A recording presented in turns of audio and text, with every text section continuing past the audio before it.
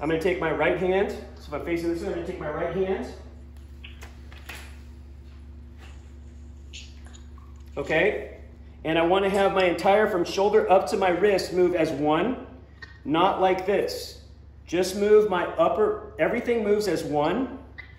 And then when you go to take the shot, watch what I do with my wrist. It's going to come straight forward.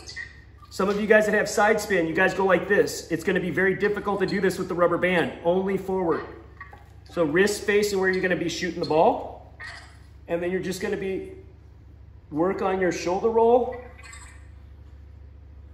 And see how my arm's moving as a unit. I'm not doing a whole lot of this, and I'm not doing this with my wrist.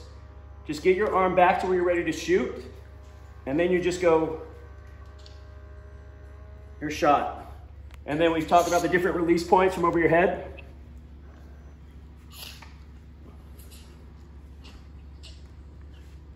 And you can look, if you can see yourself or you look in the mirror, you can see if your wrist is like this, it's going to feel weird coming forward. Your hand's going to move like this.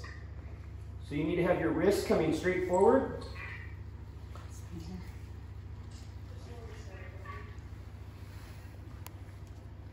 Do this for a few seconds. See, I'm leaning left.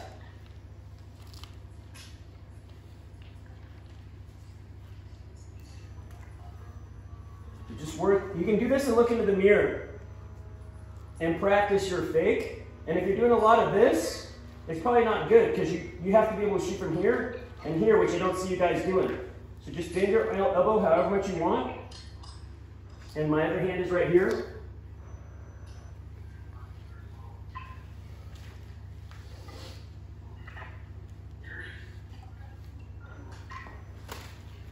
You guys do it for about a minute. I'm going to go through and look at all of your fakes.